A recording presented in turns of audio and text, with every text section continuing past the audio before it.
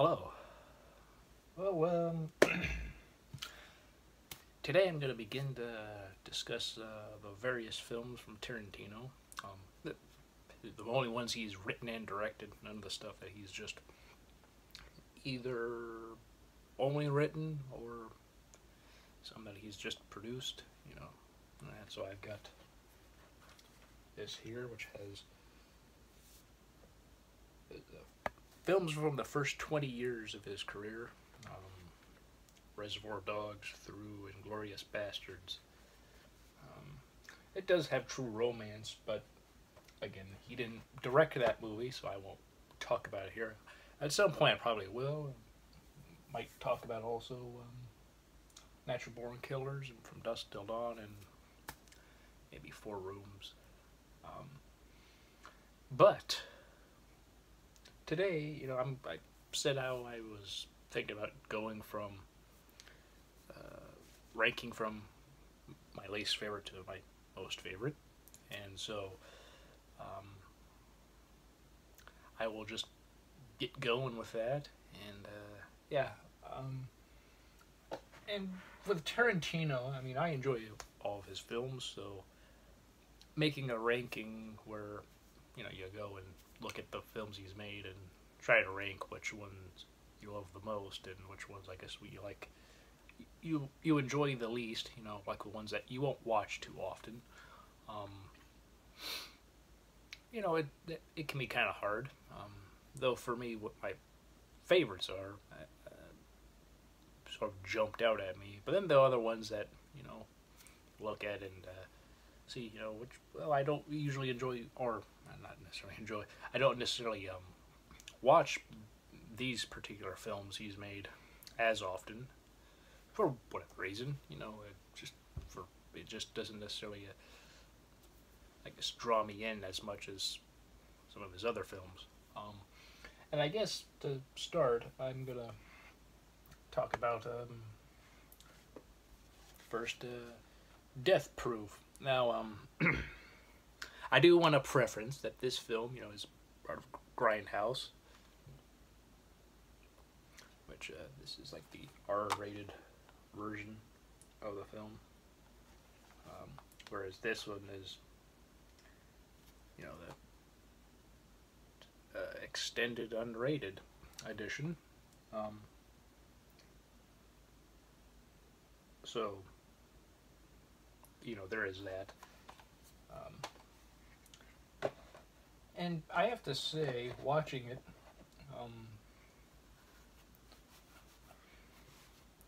I find watching it with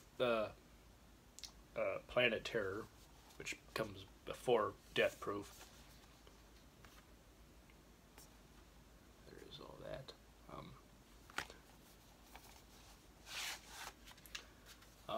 I find that sort of works better. I find for myself, the enjoyment is just more because it's back to back, and you also get to see fake trailers between the films. But while I don't enjoy this film as much as his others, it's still a very good film. I think if there's anything I will say that's sort of like a bit of a disappointment with this film for me is, it's supposed to be like a grindhouse film. The dialogue is cheesy and acting, in those B-movie films that, double feature at drive-ins. With these films, that's, something like this, you're going to expect cheesy dialogue,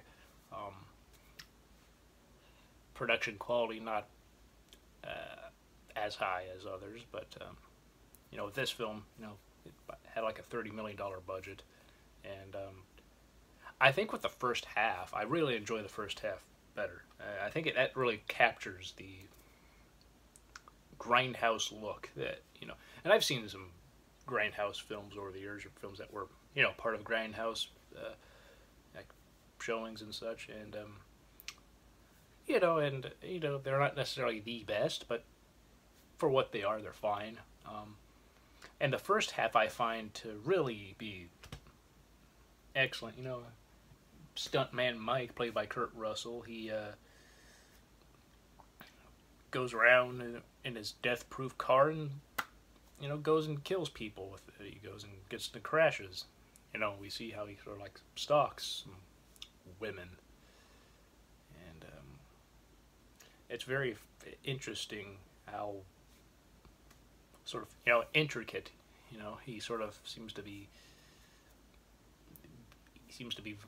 very meticulous in what he does. You know, of course, he always plays it off like, oh, you know, he runs into people, you know, just at a, you know, just, no, hey, I saw you there. Yeah, I saw you. We're here. You know, I'm not following you, but I'm, you know, this place is just a bit of a small town, so, you know, it's not going to be like out of the ordinary to bump into each other.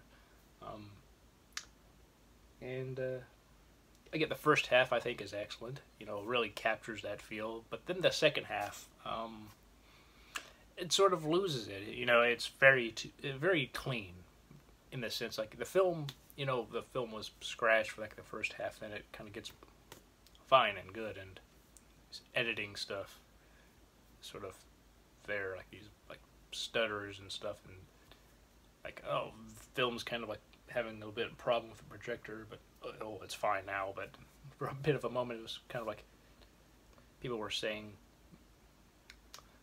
like certain words, certain phrases here and there. And then the second half, it sort of like lost that. You know, the scratches were gone. That low quality look of the film was also gone, and you know, the script, you know, I think also in the second half is a bit too clean. I mean, you know, the dialogue in this film, you know, does sort of represent that grindhouse feel. You know, cheesy lines and all that, but I don't know. There's just something about the second half that's kind of like it was going real well, and then it just kind of like, you know, I don't know. It just I know the kind of stuff he's going for, and also when you watch Planet Terror just before Death Proof, if you have it on DVD, or like myself have it on the double feature Blu-ray, and also this Blu-ray set I've got the unrated extended version as well. But yeah, you know, first half of the film really goes well with Planet Terror, and it's truly, I don't know, it's just a fun watch. But then it's kind of like, you know, it's like trying to be more of a normal, typical Tarantino film the last half, which, considering the type of movie this is doesn't necessarily, you know, fit with that, if, you know, that makes sense. I'm trying to explain it the best way possible. But I don't know, even though I you know, don't watch this film as much as the others, it's still a very fun movie, you know, regardless. The film stars, of course, as I said, Kurt Russell, and he has stuntman Mac, and he does a very good job. There's also Rosario Dawson, Vanessa Ferrello, Jordan Ladd, Rose McGowan, Sidney Poitier, a woman, that's his daughter, and Sidney has spelled Sydney, so there you go. It's not just his father's name. Tracy Thomas, Mary Elizabeth Winstead, and Zoe Bell, who plays herself. And Zoe Bell, if you don't know, she was Uma Thurman's stunt double in Kill Bill, and she was in Django Unchained as a woman who wore a mask over her face, and a very, very brutal scene. And then there is also, and she was also in The Hateful Eight and Once Upon a Time in Hollywood. So yeah, performances all around are very good. I think if anything, it's like the writing and such, and certain choices to have the film not look as scratched and beat up and such for like the last half. I think if anything, that might be part of it, because like the last half I feel like is beginning to feel more like a typical Tarantino movie, and that's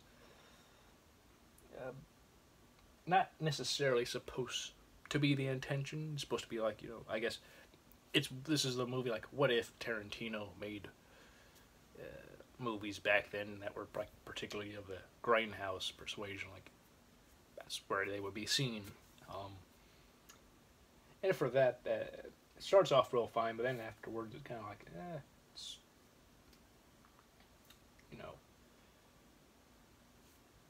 it's just, I don't know. It could also just be me, but that's just my whole thoughts on that overall. And again, the acting is fine, though I think Kurt Russell is the real standout, obviously. As Stuntman Mike, the only guy who's in both halves of the film. And I think, though, in the second half, we see him here and there, and it's not until really the last, where he's chasing the girls and things get flipped on for him, that things, for the second half, he's sort of there, but he's just not as, present like he was in the first half. Though, of course, in the first half, he was also, a good chunk of it took place at a bar. And where he was able to be there, eat and drink with people and talk. And that's also where Quentin Tarantino has his appearance as Warren, guy at the bar. Like, seems to own it, runs it at least. It's his bar, and yeah, he's fine in the film. I know there are people who have criticized his acting here and there, and he may not be obviously the best actor in his own films, but with the small parts that he does have, he's fine. And also this kind of film, I think it all fits. He doesn't have to do his very best to, not be, seen as an incredible, actor. He's able to sort of just be the character in the sense of just being comfortable. And it's very, it's just very, it's just very fitting. It's just the way he portrays the character of Warren is very, it's just very convincing. Eli Roth is in this film. I actually forgot he was in it. But he directed one of the trailers, the fake trailers that come with this. Thanksgiving, a horror film, which he's actually working on to get made.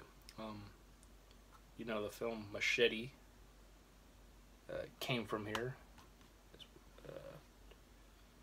There's also Werewolf, Women of the SS. It's really cool to watch these fake trailers between the double feature. Which, with the DVDs,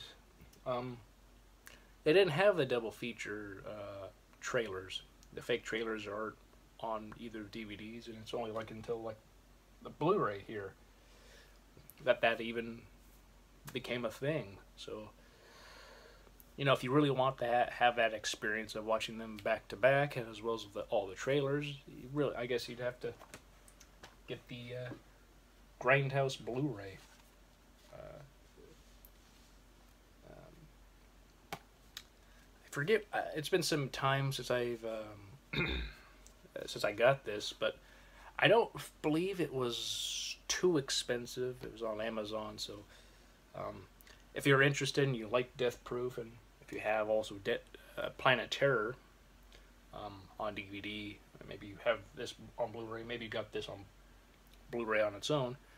But if you really want to see the double feature with all the trailers and such, I do recommend getting the Grindhouse Blu-ray. Rodriguez Tarantino double feature Grindhouse. It's very good. I do recommend it, and again, I do enjoy Death Proof. I think it's a fine film for what it is, but I just wish that the second half wasn't as polished and the dialogue didn't sound a bit better. I mean, there's still some cheesy stuff said in here and there, but it just doesn't feel as much like a Grindhouse film as the film goes on, honestly. But that is just me, and I could be alone on that thought, or maybe some people have similar thoughts. Regardless, I enjoy this film, and I can't wait until next time, which will actually be pretty soon. Obviously, it's today's the first, and I'm basically gonna go like every other day throughout the week. And what I mean by that is like not the weekends, but Monday, Wednesday, and Friday. There's gonna be a Tarantino video all month long. So of course it's the June 1st, and then the next one I'll make will be on the 3rd, and then 6th, 8th, and 10th, and so on and so forth. So I hope you will enjoy this upcoming sort of like, this upcoming series I'm doing, or this current series I'm doing. But I hope you'll enjoy it all the same. It's been a while since I've done a series, and I thought it'd be better to just do it like all in a month instead of just every week, because I do want to talk about other stuff here and there, and if I'm only committed to just doing like a series of stuff like this, like someone's filmography or a franchise, and depending on how big that franchise is, I might not want to just do the whole thing, just have the month feel like that. And for Friday the 13th, it was like all summer long when I did all those, which that wasn't bad, I don't believe, but there were some other stuff that I did have to hold off until that was done, because I kind of wanted to keep the rhythm of that going. And that's what I want to do here. I want to just have all this month really just be Tarantino. And so hopefully I'll do a good job in talking about these movies, saying why I enjoy them, and maybe why I place them where I do. Again, I do not at all dislike any of these movies, and if one enjoys this way more than me and will rank it higher, that's fantastic, that's great. But yeah, that's really all I have to say for now. So until next time, I hope all of you are doing well. Hope all of you are having a good week so far. Hope your week will continue to be great, and we'll have an excellent weekend. So until next time, I'll see you all later.